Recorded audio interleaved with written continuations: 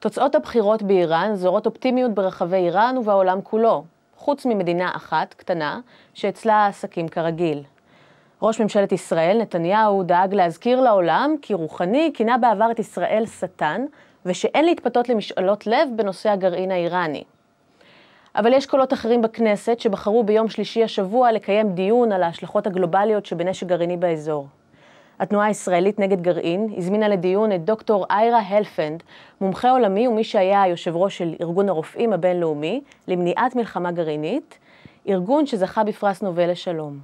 They think we can keep these weapons forever and nothing will go wrong. We know that's not true. We know how many times during the Cold War the US and the Soviet Union came within minutes of blowing up this planet. That is not an acceptable future for our children. And as long as we have these arsenals, that is the danger we're going to live with. And sooner or later, something is going to go wrong, and we're all going to be dead, and there's nothing we can do about it. That's the problem. That's what is different about nuclear weapons from other weapons.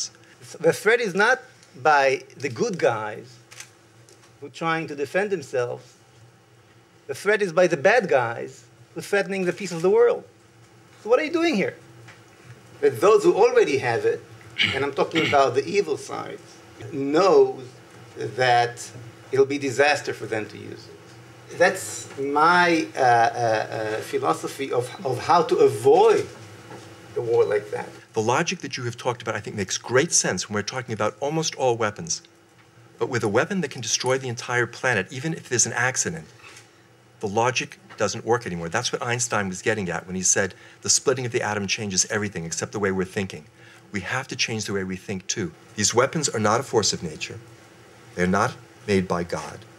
They were made by us, and we know how to take them apart, and we need to figure out the political process that will let us do that.